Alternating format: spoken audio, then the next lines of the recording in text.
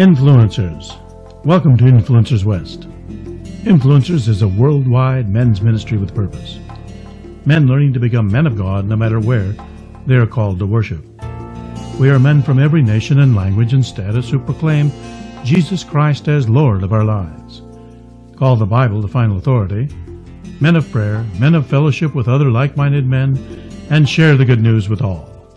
Welcome to our band of brothers. You may find us on the web at influencerswest.org. Morning, guys. I want to recruit you. You're getting recruited for everything. I'm going to do my own recruiting here. This evening, we're going, several of us in here are going up to Bakersfield today, actually, and to meet with those guys up there. They're having their annual 24-hour retreat, and they'll have 700-800 guys there. It's amazing what God does when these guys meet and get together, and what they're doing all year long up there. They're just having almost a men's revival. And so tonight I'll have the privilege of sharing the gospel with those guys. And tomorrow I'll be sharing the Man of God message, and they'll be putting wristbands on hundreds of guys. It'll be a great time. But I need you to pray.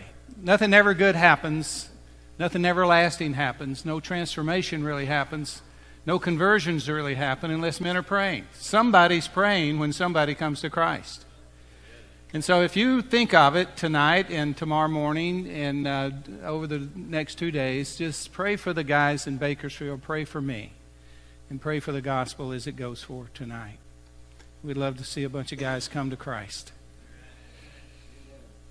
On a different note, some of you have seen the movie that it's kind of a deep theological movie. It's called Dumb and Dumber. It's a man's kind of movie. And there's a scene in Dumb and Dumber. And Jim Carrey, I'm not sure if he's dumb or he's dumber, but, you know, we won't split hairs over that. But he was trying to get this gal to go out with him. Remember that scene, if you've seen the movie? And she wasn't having any of it. And she saw dumb when she knows dumb when she sees it. And so he just keeps badgering her and trying to get her to go out. And he says, "Well, you going to go out with me?" She says, "Not. You don't have one chance in a million." "You mean I have a chance?"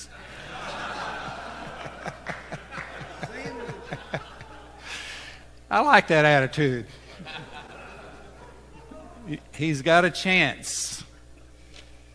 You know, sometimes I feel the same way as a Christian. I don't know about you, but I think it's pretty common with us guys. We're wondering if we're ever going to get there. I remember Jerry Leachman looked at me one time and he says, "You think we're going to be afraid all our lives?" That's a good question. You think we're ever going to really believe God loves us? You think we're ever going to get a handle on grace and be able to receive grace and God's grace? You think we'll ever get to the place where we can forgive ourselves for all the dumb mistakes and wrong choices and mess-ups that we make? You reckon we'll ever get there? You think I'm ever going to be a real man of God? I got the wristband on, but I wonder if I'll ever really be a man of God. Man after God's own heart. I wonder if my whole life I'm just going to be hitting and missing it, reading my Bible and having quiet times and trying to walk through the disciplines that I know I'm supposed to be doing, but I have a hard time with. I wonder if that's ever going to happen. We all struggle with that. It's 2 steps forward, 1 step back, or vice versa in the Christian life. It's the way it is. There's ups and there's downs. There's good times and bad. It's kind of like in that wedding vows, what you say. God, I'm going to be faithful to you in good times and bad, in rich times and poor, in sickness and in health. And we have all of that. It seems like we have more sickness and bad times sometimes and good times and health. It seems like we have more poor than we have rich. And therein lies the challenge. But it's the challenge that's the victorious fight and battle. Oswald Chambers wrote a book. It was called The Fighting Chance. This morning I'm going to read some excerpts from that book. I mean, do we have a fighting chance here that we're going to be men of God, that all those things I just mentioned would actually happen, that we could attain those things this side of heaven? It's a fight. I looked up that chance word. Chance means the possibility that something may happen.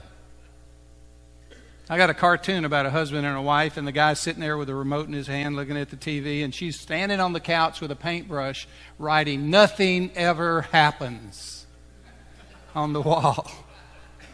She had tried everything else, and now she's trying the paint on the wall thing. We've talked about this before. There's three kinds of guys, if you want to put them in these categories. There's the guys that make things happen. There's the guys that watch things happen. There's the guys that say, "What's happening?" Yeah. And you and I have to decide which ones we are. We got categories. We can say, well, which category am I? Am I making things happen for Christ? Am I just watching things happen? Watching things happen, guys, are what we call consumers. They don't give out much, whether it be in tithing or service. They just consume. Feed me, Leroy, feed me. And they're an abortion, really, to what Christianity really is. We're supposed to be the Sea of Galilee, where the sea flows in and it flows out, and it just stays clean that way and clear because there's water coming in and water going out. But it gets down to the Dead Sea. Now, how many have ever floated in the Dead Sea? Okay, did you put your face in it? Nah, they warn you about that. You don't want to be doing that. That could ruin your whole day. But when you're floating in the Dead Sea, it's so thick and full of all kinds of minerals and salt and crud that you just lay there on top of it almost. And when you try to stand upright, it's so thick it's hard to even stand upright. And when you get out, the first thing you want to do is take a shower. Hey, we're men. We got to say we did it. We got to say we did it. That's the same reason I climbed up to, what is that fort up there? Masada. Yeah, I did it. I ain't doing it again, but I did it.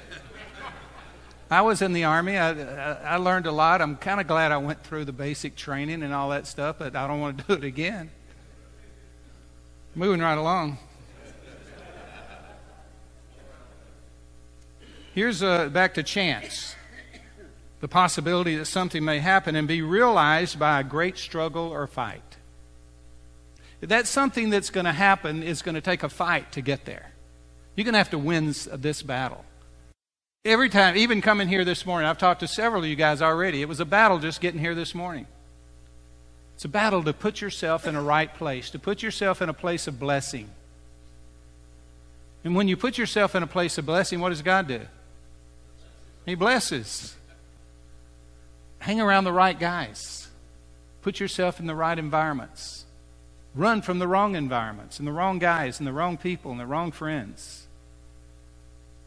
Run from temptation. That's what Joseph did. And he's a pretty stalwart guy. I think he is high in all of our estimation. And when he was tempted by Potiphar's wife, he ran right out of his coat. We need to remember Joseph. Next time you try to start to hit that button on the computer, you know what button I'm talking about. Romans 8:35 through 39. Who shall separate us from the love of Christ? Do we have a fighting chance here? Shall trouble or hardship or persecution or famine or nakedness or danger or sword? That's a pretty good list. Is any of this stuff, and these things are serious business. Serious means that there's a possibility that something really bad or dangerous could happen. This serious stuff. Shall trouble or hardship? Some of you guys are in trouble and going through hardship. Is that separating you from the love of Christ? Famine or nakedness? Some of you are wondering where the next meal is going to come from. And Joseph stands up here and says, we're trying to help those guys who are wondering where the next meal are coming from. That's being the Sea of Galilee. We've been fed. We want to go feed others. Literally in this case. Danger, sword. As it's written, for your sake, we face death all day long. You know, we have some Christian brothers and sisters and their children that are facing this right now as we speak in the Middle East. Piles of children with their heads cut off. Guys, we have a fierce enemy.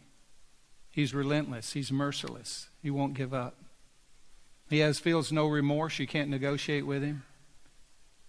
You can't compromise with him. He's a liar and he's a deceiver and he's bloodthirsty. He's the same enemy here as he is over there. He just has different tactics so far. But that same spirit's right here. We are considered as sheep to be slaughtered. No, in all these things we are more than conquerors through him who loved us. Okay, now, do we have a fighting chance to ever get to that place where we're more than conquerors? Where you can slap me on one cheek and I don't have to fill the room full of uppercuts. I don't have to get mad at you. I'm not offended. I can just turn the other cheek. That's more than a conqueror. You conquer that inner man. You conquer that man that has to take up for himself, vindicate himself, fight for himself, defend himself. See, there's so many situations where the unexpected response, the unexpected life, being the salt of the earth and the light on a hill, is just turning the other cheek and being more than a conqueror. They're forcing you to go 1 mile. This is not fair. This is not just. I shouldn't have to do this, but I have to. The government, the IRS, my boss, my wife says I have to. I saw a t-shirt yesterday. It says, my wife says I can be boss today.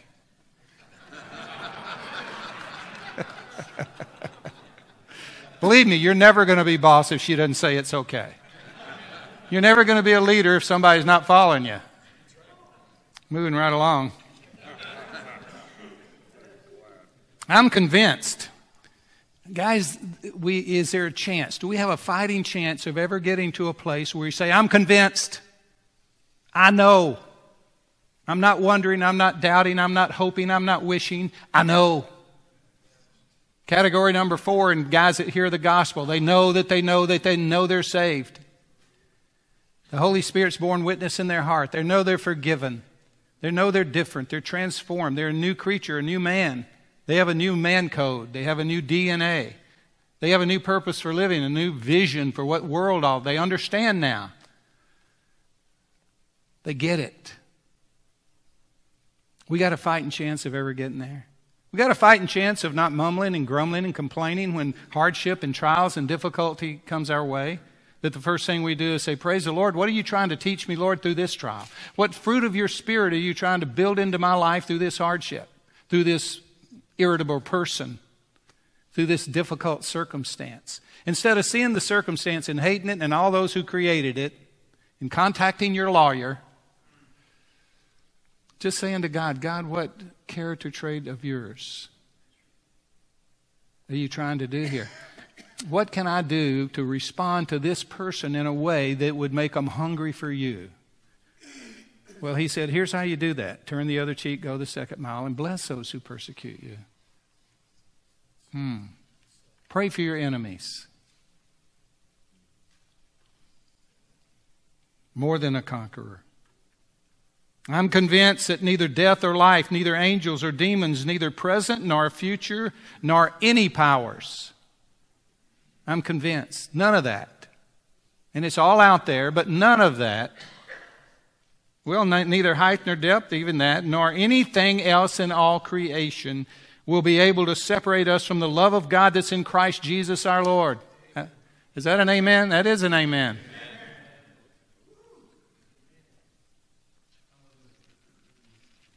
You're fighting apathy, guys. That's what we fight. We fight being entangled with the world. We fight the letting the world get the better of us. We're playing by the world's rules and it gets the better of us. You can't beat the world, you can't beat the flesh, and you can't beat the devil. All three of those are way too much for me. I'm thinking that maybe they are for you. You're not going to beat those guys. You're not going to come out on top fighting those guys. You don't have it. I'm telling you right now, God didn't create you to be able to beat the world. He said, don't be squeezed into the world's mold. Don't let the world squeeze you into the mold. Don't let them do that. You have control over that. That's what it tells me. I don't have to let the world squeeze me. I don't have to become like the world. I don't have to let the world impact me more than I'm impacting the world. But you're going to have to get a fight to see that happen. You're going to have to win a struggle. It's a struggle of ego. It's a struggle of pride. It's a struggle of lust. It's always a struggle. I'm crucified with Christ. It's no longer I who live, but Christ lives in me. Christ in me, the hope of glory. During the French Revolution, little boys, this is some excerpts from Chambers' book. During the French Revolution, little boys who could hardly walk carried banners around with these words printed on them. Tremble, tyrants, we are growing.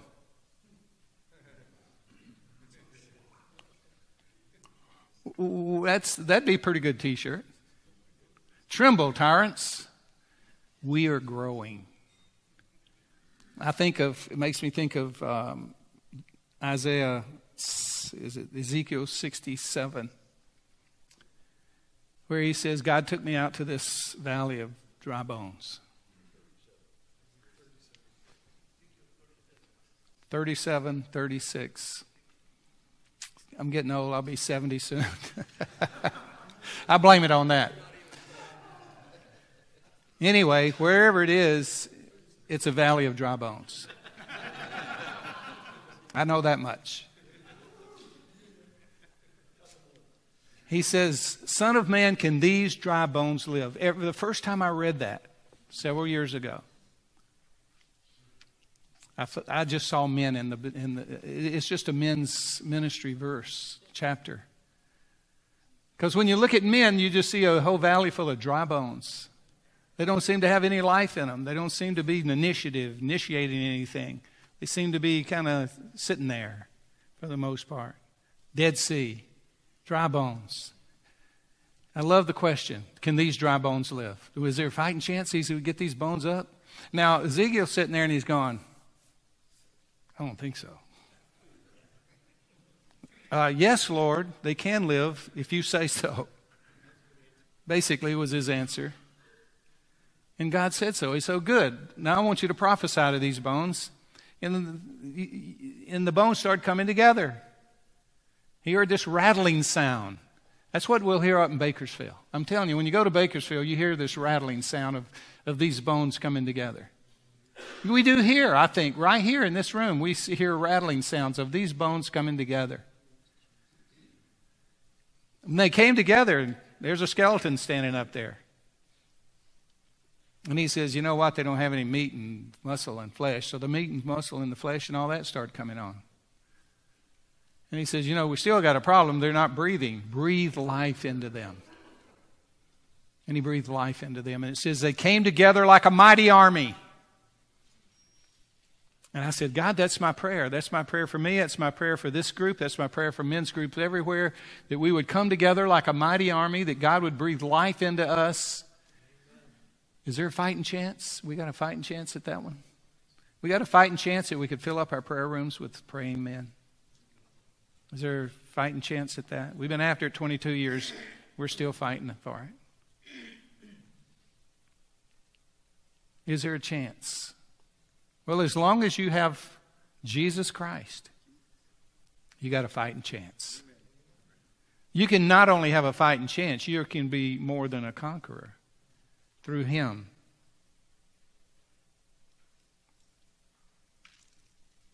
See, He never meant for us to be carried to heaven on a flowery bed of roses. Don't be surprised when you encounter various difficulties and trials. We're given the fighting chance. It's a glorious fight.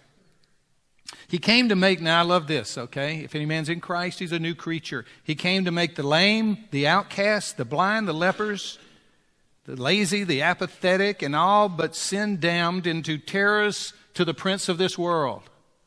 Is there a fighting chance you and I could become terrorists to the prince of this world, to the devil? I mean, terrorists to the point where you come, he leaves.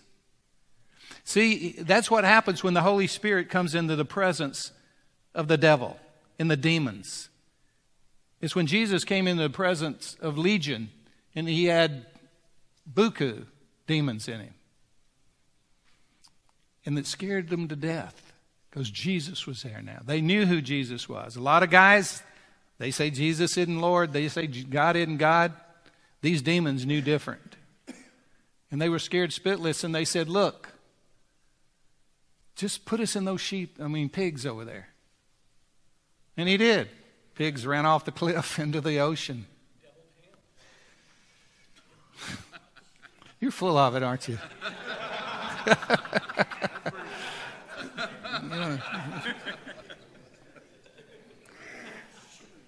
That's good, though. I like that.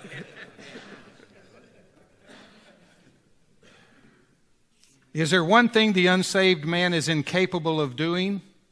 And if there is, it's fighting against the awful powers of sin.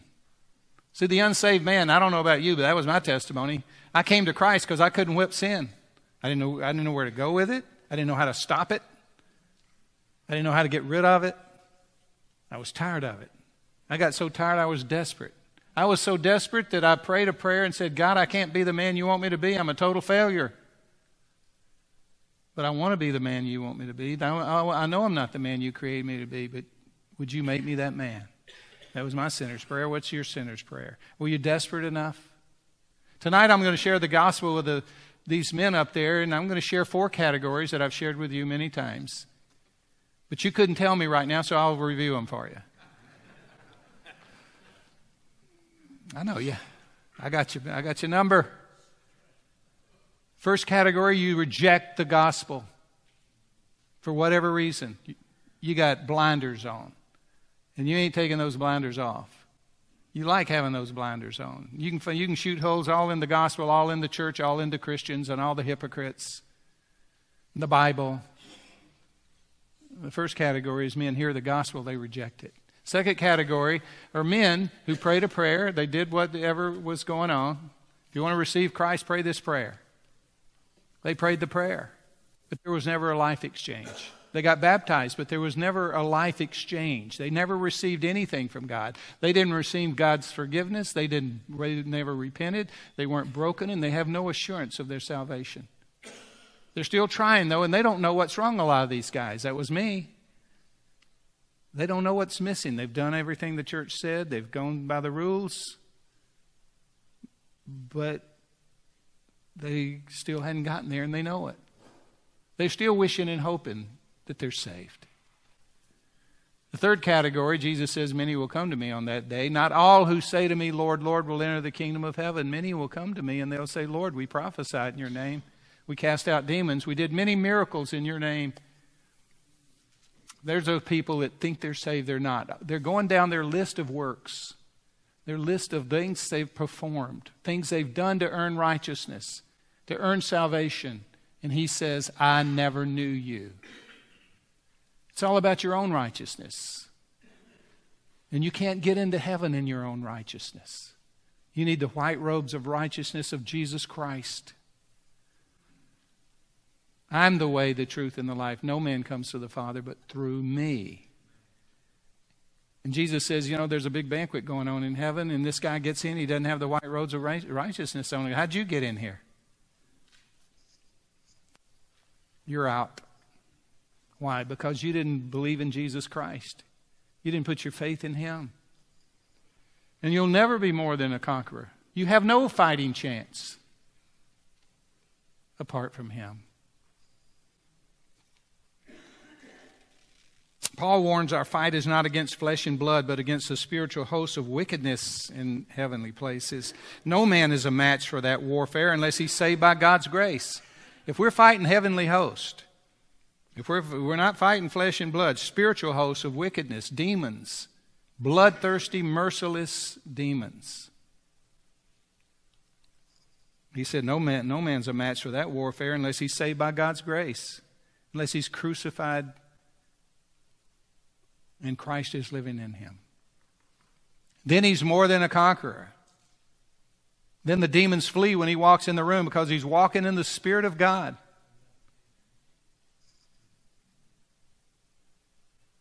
A man has to put on the armor of God to fight this fight when he's had the selfish disposition kicked out of him. See, you're not going to put on the armor. It's not going to fit if you hadn't had the selfish disposition kicked out of you. The helmet of salvation, you can't get that on. As long as you got that self-pride, I'm still working, I'm still trying to achieve, I'm still trying to impress God and others. What a good Christian, what a good man I am. There's a lot of really good men, good women. There's a lot of good people that are going to end up in hell because they were good. That was good enough for them. But they never really got saved. They were never broken. They were never truly forgiven.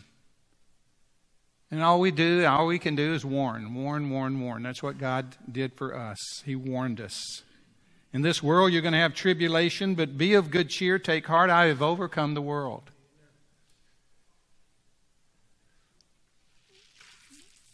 In this world you're going to have tribulation.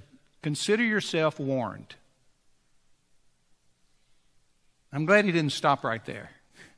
I'm glad he said, but take heart. Be of good cheer. I have overcome the world.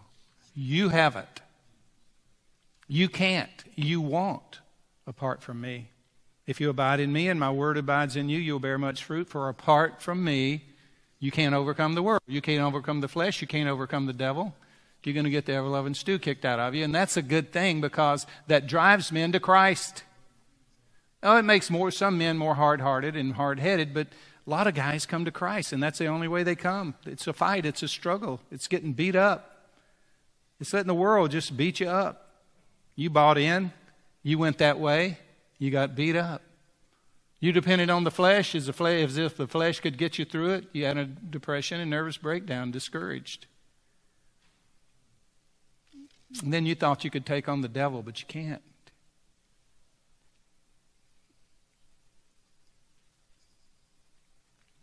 I've given them your word, and the world has hated them, for they are not in the world any more than I am of the world.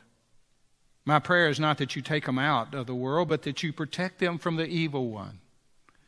You know, when Jesus sits at the right hand of God, what's he praying?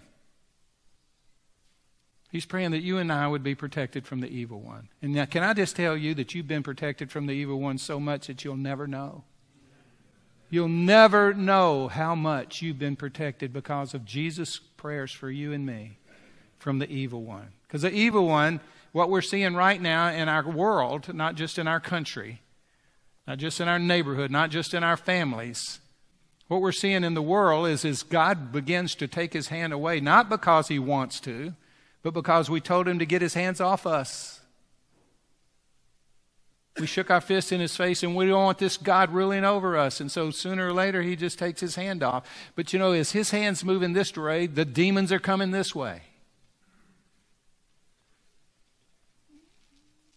And what we're seeing is the demons are being cut loose. Is there more drug addiction? Is there more broken lives? Is there more suicide? More teenagers killing themselves? More abortions?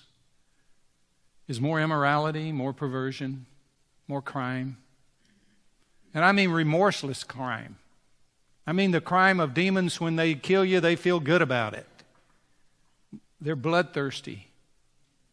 Remember the spirit of ISIS? It's right here too. Taking babies' lives right out of the womb. I mean, they're cutting their heads off over here. We're just killing them in the womb over in this neighborhood.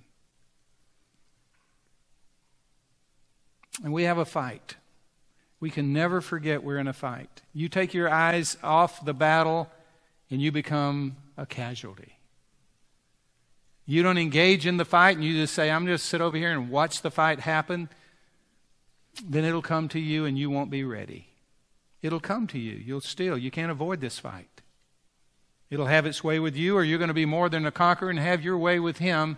And with it, you're going to be a terror to the devil, or he's going to have his way with you.